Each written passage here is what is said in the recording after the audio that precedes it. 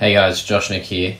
Today in this video I'm going to be showing you some advanced mixing techniques. I'm going to be covering a couple things today, including drop swaps, double drops, changing BPMs, using effects, and a lot more.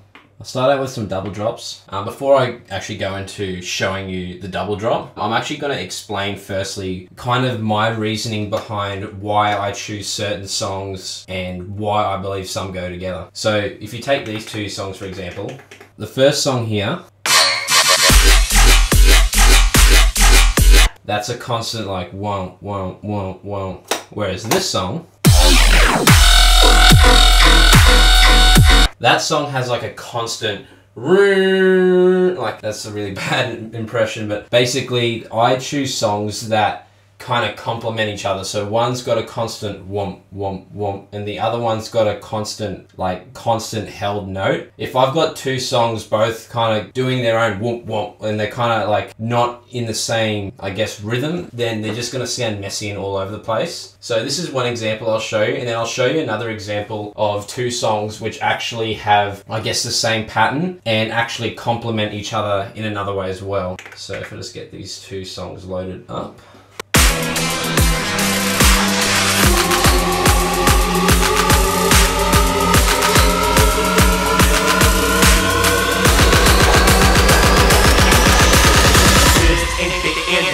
Just the beginning.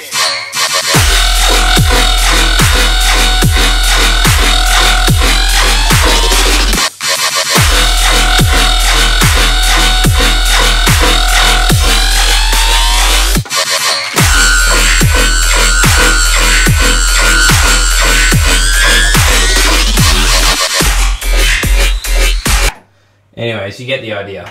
One other song I'll show you combination which I believe actually works really well. These two songs. So, taking a look at the first song.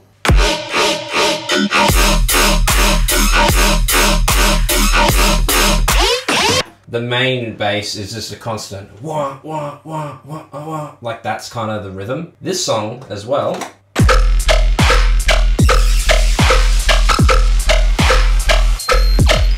Both have that same womp, womp, womp, womp sort of rhythm going. So if we go and say double drop these two, for example, you'll see how they kind of work really well together as well.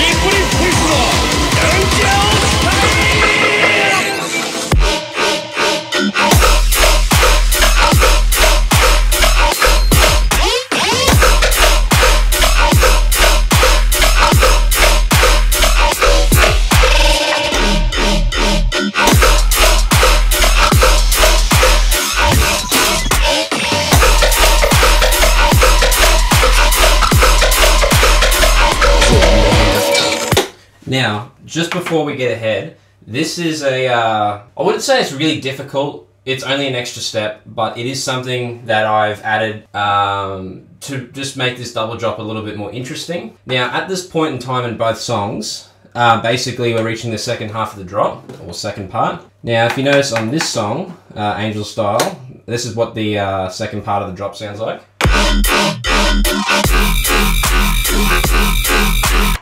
Whereas with the other track, the second part sounds like this.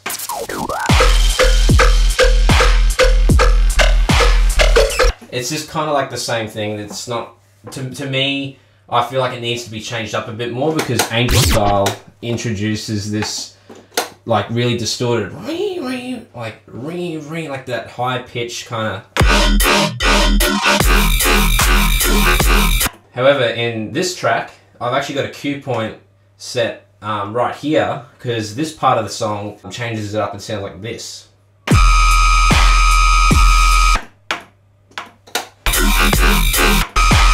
They're both kind of the same pitch, so I thought what I would do with this track, put a cue point there, so then when it comes to that point where it changes to the second half of the drop, I can hit a cue point and then bring that in and double drop it from there and have those two sounds kind of complement each other as well. So I'm just going to take a few steps back and just kind of show you exactly what I mean so you know why I've done this.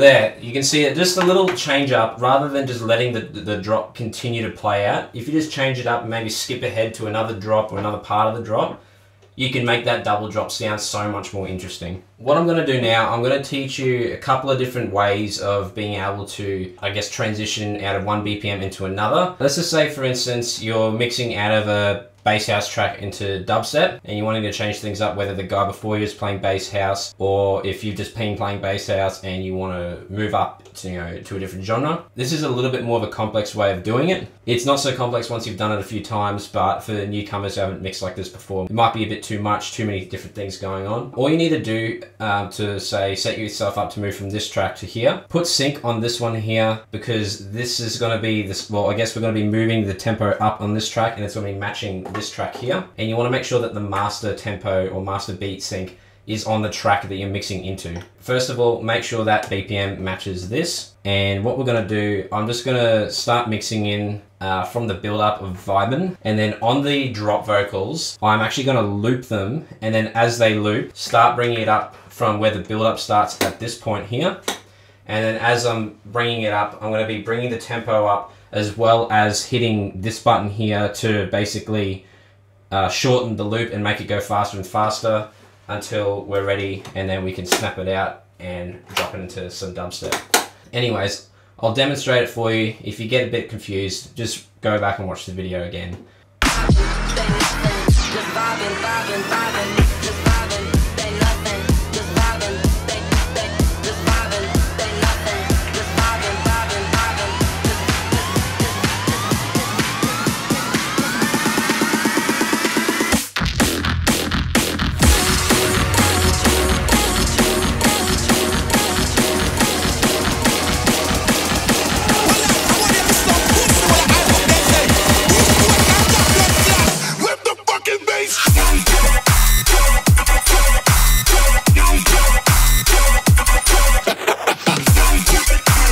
So if you saw what I just did there, essentially what the sync is doing is just making sure this matches up with this beat grid here. This doesn't need to be in sync because this is going to be the master tempo, which is controlling how fast everything's going, and this is going to match up with this. This is the only time I would ever actually use sync, to be honest, is when you're doing things like tempo changes, because realistically, to be able to move these at the same speed and kind of get them in line with each other perfectly, it's not the easiest thing in the world. This just basically makes sure that you're not going to stuff it up and it's all good. I'll do the opposite here, just to kind of make things a little bit easier. This is more of a cheating method. I don't personally like doing this. I only do it last minute if I've kind of ran out of time to work out how I'm going to mix it in, or if it's just a very last minute transition from one track to the other. Sometimes it works, sometimes it doesn't work, but you know, it's better, you're better off doing this method rather than just, I don't know, I've seen people just hit the vinyl speed adjust to the max and hit stop on one track and it winds down, the other one starts and it winds up. This is the cleanest way to do it if you're running out of time. I'll show you what I'm doing as I'm going along here. So what I'm going to do, I'm going to have reverb on channel 1, which is the one I'm playing on. And on the last 4 beats of the drop, I'm going to start bringing up the wet on the reverb. And then as the drop finishes, hit play on this and pull down that fader to give the reverb tail a bit of a transition. You'll see in a second.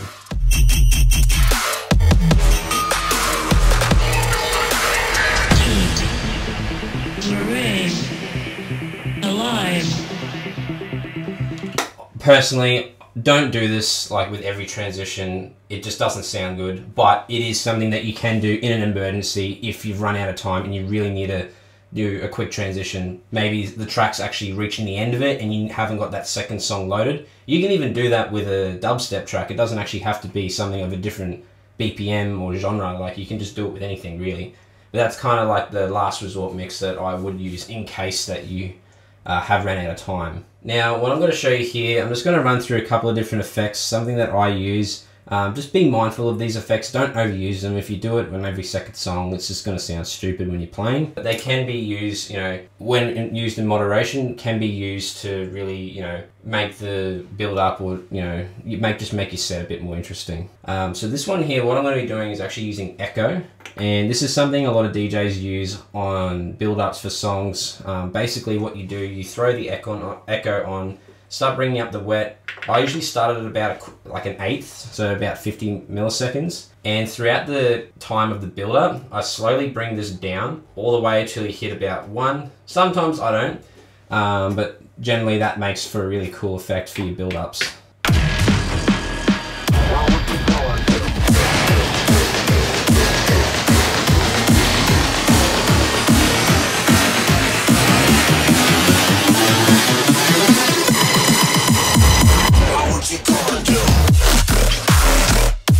Another awesome thing you can do, now this is something I've used before in house music. Sometimes you can use it on other genres, but I find house is generally a genre where you're going to have part in the track where there's just going to be vocals before the beat or anything like that. And what I like to do is I put an echo anywhere from about 25 to 30 milliseconds, and it has this really short, delayed, almost robotic effect.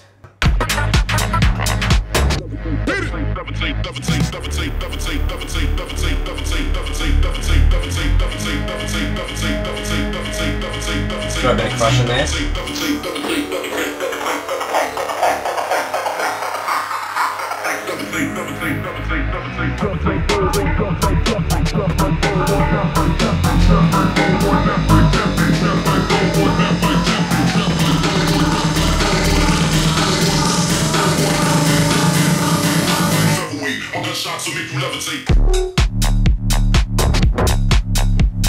That was a little bit overkill at some points, but you can really just muck around with the echo and just have this real metallic kind of delay effect. It's what a lot of people use when making rhythm basses, is just sticking a delay on and having it around that sort of time. But yeah, it can make for something like, you know, that sounds really cool. This is for another cool sort of transition effect. Now, this one actually uses the pitch effect to basically gradually bring the pitch up, up, up, like a riser or a pitched up vocal in a normal track, and just kind of adds to that, the transition of the two tracks just kind of meshing together a lot more and just sounding a lot more fluid. DJ, come with the tune! So that vocal there is a perfect example of where we could use something like this. So what I'll do, I'll just demonstrate this for you just so you can kind of get an idea of how to use this. You can use it in almost any track. Now what you want to make sure is that you've got your wet for the track that you're planning on mixing, you know, up in key. Have the wet on 100% and make sure it's set to 0. Because otherwise if you hit, say, 33% and you turn it on mid-track, it's going to sound like this. It's going to sound stupid, right? So make sure it's at 0, make sure it's at 100%, and let's see how we can do this one.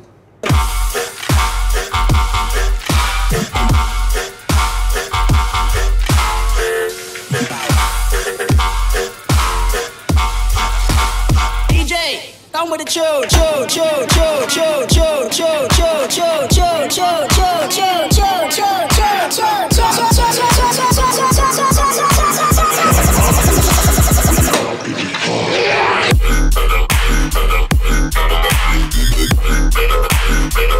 So yeah, that could be used in almost any track. You just find a part that sounds cool looped. It doesn't even have to be a vocal, it could be a wub, could be whatever. As long as it sounds good looped and you can pitch it up, you've basically got it down pat. You really can't mess this one up. Now, after showing you guys everything I've shown you today, what I'm going to do, I'm just going to have a quick mix for you and basically just show you how I use some of these techniques in a live mix. I'm not going to go through and explain this one here.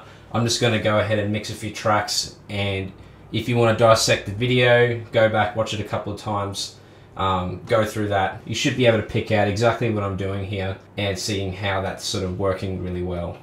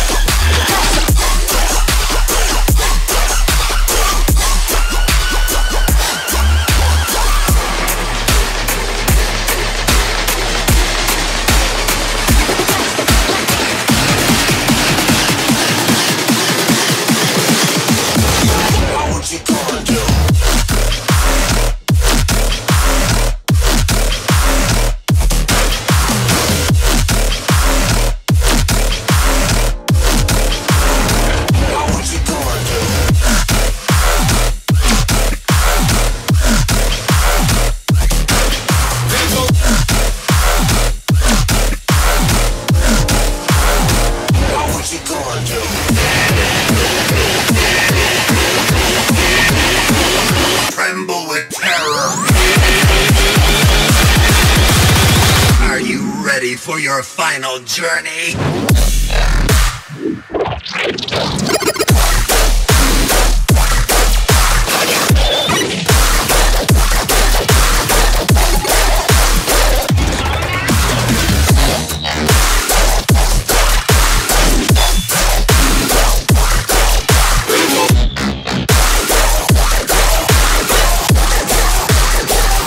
Ready for round? Ready?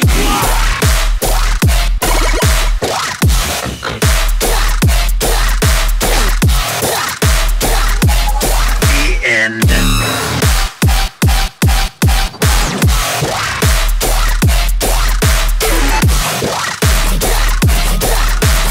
Tremble with terror. You are finished.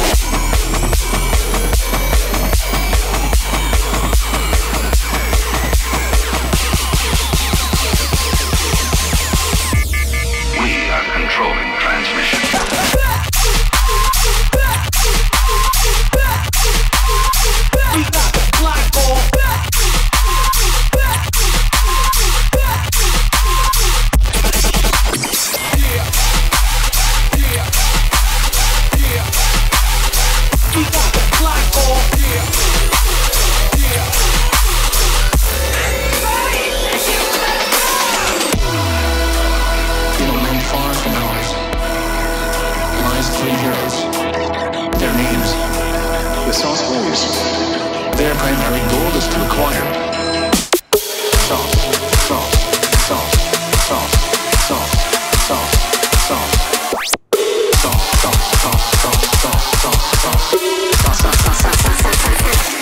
Sauce for life.